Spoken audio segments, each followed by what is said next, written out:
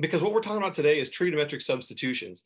And so we understand how to integrate with trig powers, or trig functions and powers of trig functions. What we're going to do is look at where you might have a perfectly nice integral that has no trig in it whatsoever, and you might choose to introduce trigonometry through a process that's called trigonometric substitution.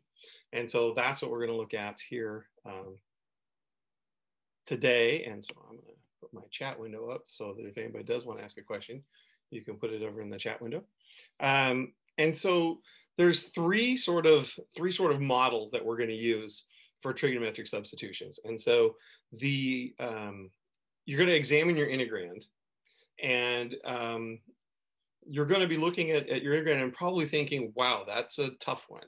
First of all, these are not for this is not for a very simple integrand. A very simple integrand, you would use one of our simpler techniques. This is when the integrands start to get complex looking. And so you might be looking at it and thinking, well, okay, I could try an integration by parts, but that would take some real work in there because of what you might have to choose for u and when they might have to be dv. And what I'm going to suggest to you is that if you look at your integrand and you examine it and you see something like the square root of a squared minus u squared, this is our first example. I've drawn a triangle over here on the right to kind of show you how a trig substitution might facilitate your integral, because in that integral, then, if you look at it, the function u, whatever u is, okay, if you think of it in terms of trigonometry, here's u, and it's the side opposite from the angle theta, okay, and then we have the a, which is over here, which is the hypotenuse. Then you might be thinking, hey, I know that in that old SOHCAHTOA logic there, right? The sine of theta is u over a. So that actually suggests a pretty cool substitution, that u would equal a sine theta. Okay. And then while I'm also here at the triangle, notice that I've got this adjacent side, which is that term that triggered us in the first place to want to look at this. It's square root of a squared minus u squared. That's the adjacent side. And so I might be thinking, hey, the cosine of theta would be adjacent over hypotenuse. And so again, move the a over. And I get that the square root of a squared minus u squared is equal to a cosine theta. And what this will allow us to do then is to make a trig substitution into our integrand. We're going to do a complete change of variables away from whatever u was, and we're going to convert everything into integrating with respect to theta. And so we'll take a quick example here and check this out, and then I'll get you the other two patterns without doing intervening examples, so that we can then kind of just examine some integrals and see which one we think it is. So, but here's a quick example of this. Let's see. So I'm going to try to kind of squeeze it in over here. Yeah, it'll fit. So my integral is dx over x squared square root of 9 minus x squared. Okay, now since we only know one trigonometric substitution pattern, this is obviously the one. So in this case, right, a is 3, because my square root is 3 squared minus x squared. Okay, and u in this case is x. So if I were to fill in my triangle here,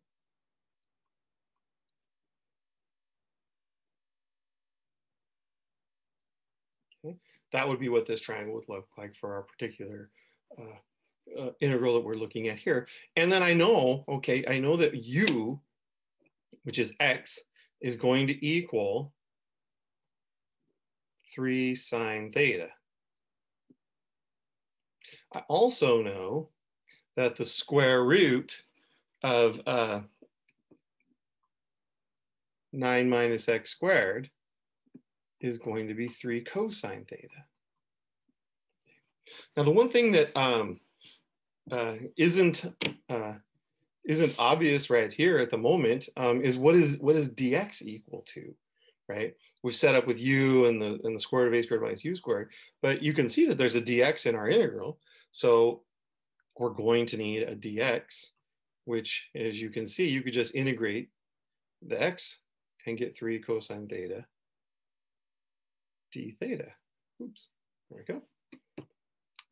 All right, so now I think what we're ready to do is change our integral, which was going to be tough. I mean, this was not going to be a simple integral anyway, but now things get a whole lot easier.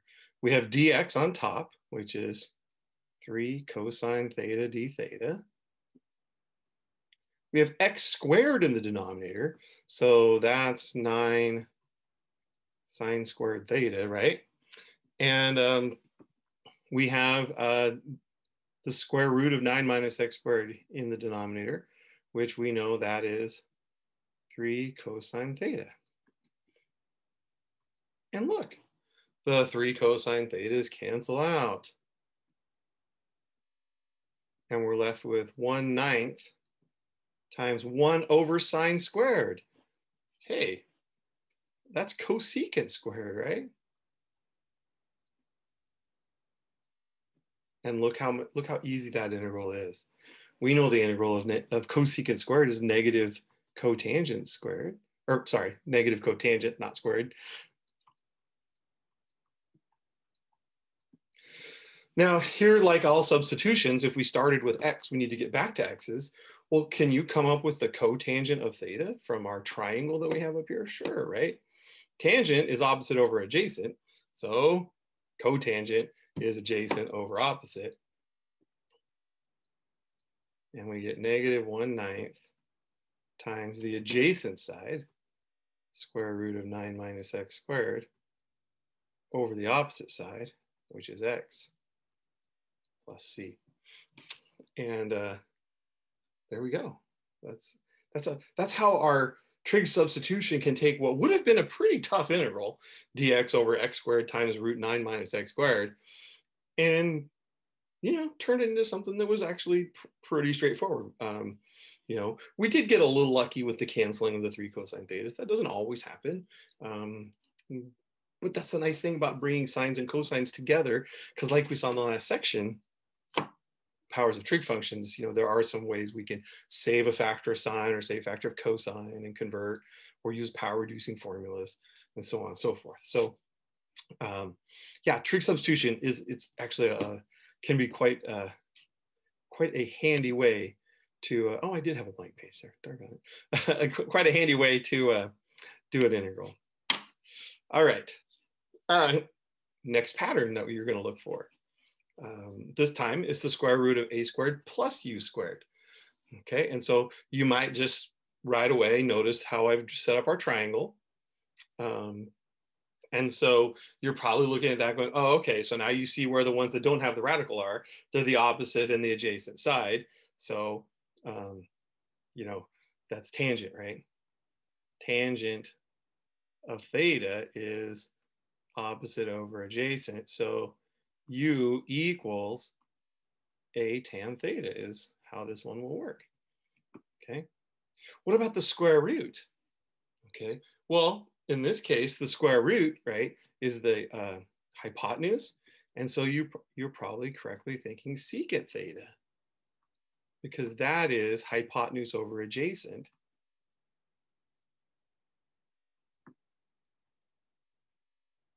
And a little maneuvering here gets us that the square root of a squared plus u squared is equal to a secant theta. And so that's how we would set up for that particular integral. While we're here, I just remind you that you are going to need, your integral is going to have du somewhere in it. So you're going to always want to remember to come back to, this substitution here and say, oh yeah, by the way, du right, is a secant squared theta d theta. And so make all that substitution happen, and voila, you'll have a nice, hopefully a nice, anyway, integral involving tangents and secants. Then we go back to what we did in 7.3, and we look at, you know, how do we handle the particular combination of secants and tangents that we have in this integral. So that's when you have the pattern square root of a squared plus u squared. Now, as I mentioned, I'm not going to do an example of these right now. We'll work them in the next couple of examples. So let's see, we had a squared minus u squared, we had a squared plus u squared. There's only one other combination we need, of course. And how about u squared minus a squared? All right. And so I've drawn the appropriate triangle for that one. And in this case, you know, u is the function u is now the hypotenuse, and so I have the adjacent side is labeled a, and I have the opposite side is labeled square root of u squared minus a squared. That's just because, so this one is sets up, it's even if it was c factorial, it'd still be a constant, just saying. This one, the secant is going to be the initial arrangement you want, secant of theta. Oops, I left the pen red, oh well. That's u over a in this case, and the a would move, and so you would get that u is a secant theta. And then, you know, the tangent of theta is going to be the square root opposite over adjacent, and we move that over. Now, this one does have a weird peculiarity to it, just because of the square root here. Hang on, we can give ourselves a little room here. There's the possibility this could be a negative in here.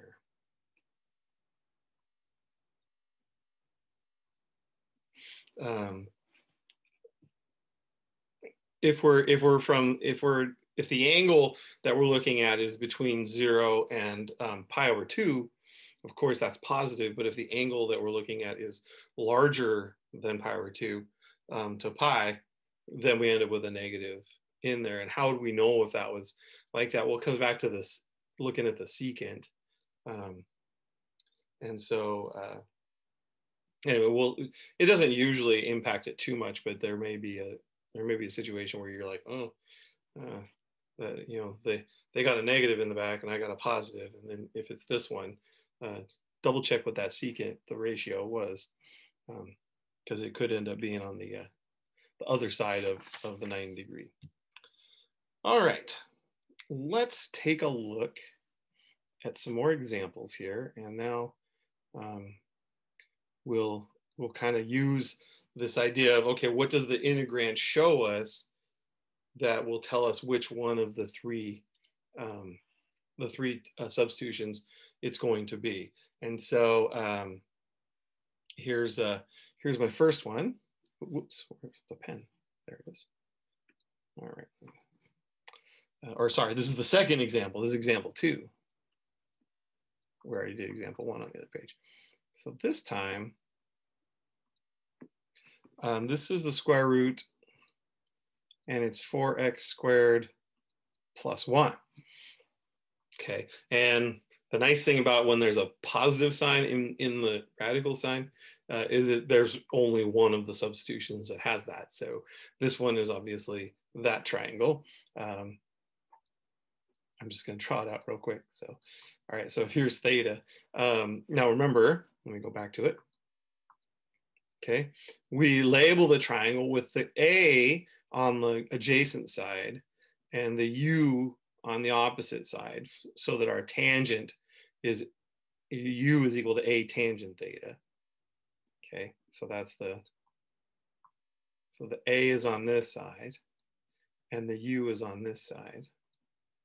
So the hypotenuse then is the 4x squared plus 1. Oops.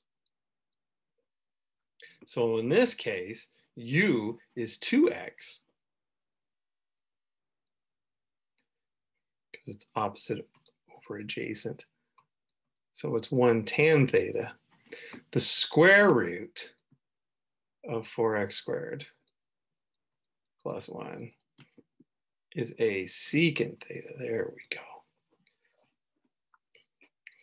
And so the 2 that's in here, you know, with the x, you can derive with it there. Or if you're like, oh, I'd rather have it over on the other side because I need to solve for dx, you can move it before you take the derivative. You can move it after you take the derivative. It doesn't really make a difference. You know, if I leave it where it is, I derive the left side, I get 2 dx equals secant squared theta d theta, you know, and then you go, oh, well, I don't have a 2 dx. I just have a regular old dx up there, but that's easy enough to clear up. You can do it that way. Or you move the 2 beforehand, and then you get dx equals 1/2 secant squared theta. And either way, you get the 1/2. So that's my point. You don't have to worry about where the 2 ends up. So let's see. I've kind of written all this in the way here, so let me rewrite it down here. So I have 2 dx, which I know is now secant squared theta d theta. Oops, I think you understand. That's it. Let me clear that up. That's just over the denominator, which is the square root of 4x squared plus 1, which we know is secant theta.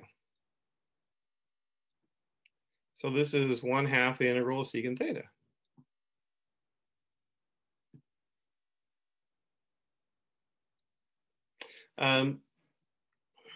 Which you probably remember is the natural log of secant theta plus tangent theta. And then we just have to back substitute from our triangle. Luckily, we actually have secant theta and tangent theta already solved for in this one. So we just get 1/2. Ugh, sorry, I just can't. 1/2 the natural log of secant theta, which is the square root of 4x squared plus 1, plus tangent of theta, which is 2x plus c. And there's a great example of, again, an integral that, you know, that dx over the square root of 4x squared plus 1. You know, without this technique, that's not a very simple integrand, and so it would be a pretty tricky one to do. But a little trig substitution, and everything seems to just kind of sort itself out, which is very nice. Okay, let's do one more together, and then I think it'll be time for some practice. Example 3. Now, if you are following along in the textbook, I have been doing most of the examples just in order here. I'm going to skip over their example 3 because it uses the same substitution pattern as we just did. And so I'm going to skip over their example 3. And I'm actually going to ignore the limits at first on example 4, which is going to be my example 3. Because I'm more concerned about the pattern right now. And then we'll get to the limits here, and you know, I think you're capable of figuring out how to plug limits in. So, so for this one, notice it's the square root of x squared minus 3. So now thinking back to our triangles here, it's a subtraction. Okay, so that means it's not the one we just did, you know, and it's the function squared minus the constant squared. And so we want to set our triangle up with the constant on the adjacent side and the function as the hypotenuse. So let's go back to that. So this one, the constant is the square root of 3 this time, right? Because that's the constant squared. And the hypotenuse in this case is x. So this side here opposite is the x squared minus 3. Okay, and so we'll set it up just like that. And so in this case, x will be the square root of 3 secant theta.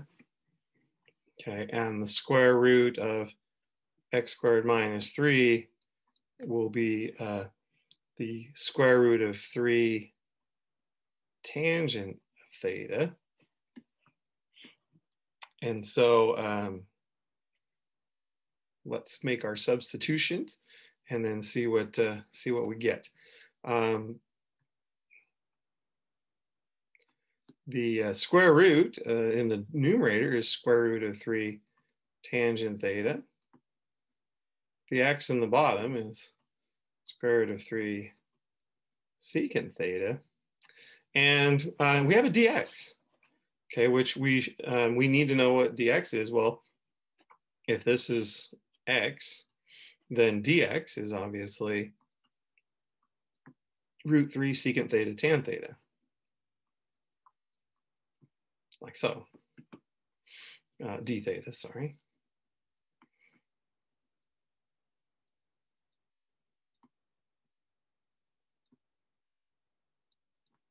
Like that. And you get the canceling of the root 3 secant theta. So we just end up with square root of 3 integral of tangent squared theta d theta. And now we just need to integrate that. And this is where, again, we go back to 7.3 and say, oh, okay, so what do I do if all I have is even powered of tangents, right? And the technique was rewrite it in terms of secants, right? So because I know tangent squared theta is equal to secant squared theta minus 1 d theta. And when we integrate that, we get tangent theta minus theta. Aha, this one's a little bit different, right? Because we have a theta in here. You know, the square root of 3, oh, I'm sorry, that is outside of this whole thing, like that. The square root of 3 tan theta, okay, well, that's an easy enough one to do. That's right here. How do we get theta back out of this thing, right? And you have some choices here. I tend to go with the simplest one, which, looking at x equals square root of 3 secant theta. So you have x over square root of 3 is equal to secant theta. So the arc secant of x over the square root of 3 is equal to theta. And so that you could back substitute that in for theta. It actually doesn't really matter which one you choose. But it will make it, you want to make sure that you match it up with something from the triangle.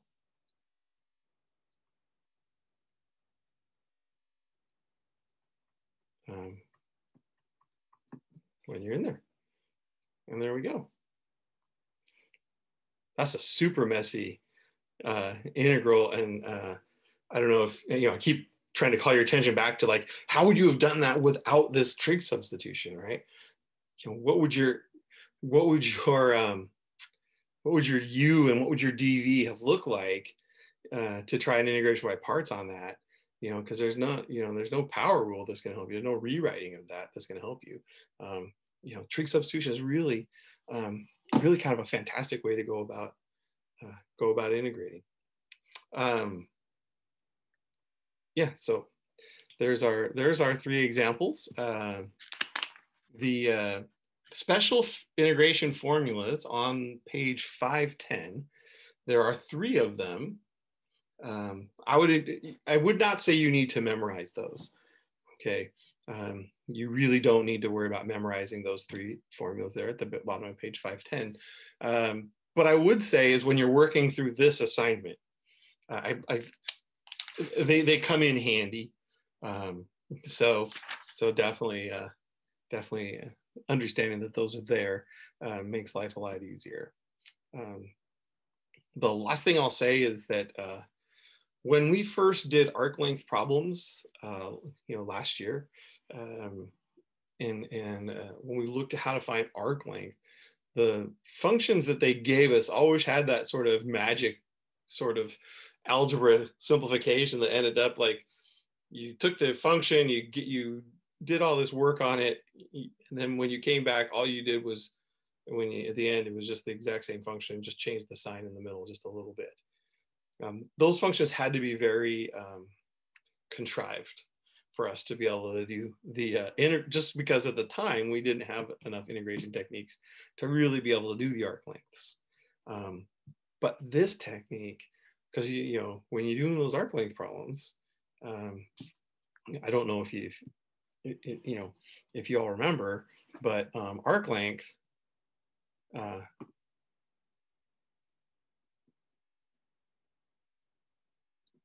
When you did the arc length problem, we said, hey, the length of the arc, okay, was equal to the integral from a to b, the square root of 1 plus f prime of x, that quantity squared, dx. And all of the functions that we had to be these weird algebra functions, and there was this sort of mystical, magical algebra thing that happened so that we turned out that we could integrate it. Because, for us as first years, when we saw a radical, our only technique was you sub out everything that's inside the radical, and that wouldn't have worked in the case of most of those problems if they weren't exactly a perfect square binomial because the square root went away. Now, as you can see, it's 1 plus f prime of x quantity squared. I mean, that just looks so much like that special integration formula number 3 there. Or if you go back to the triangles, like triangle number 2, that's how you would handle an arc length if you didn't have that sort of special algebra thing that had happened. So when we get to the when we come back around through applications of integration, arc length will be one of them, and this technique is going to be super helpful for us when we get to arc length because of how it handles the radicals. So all right, guys, I'm going to go into stop the recording now.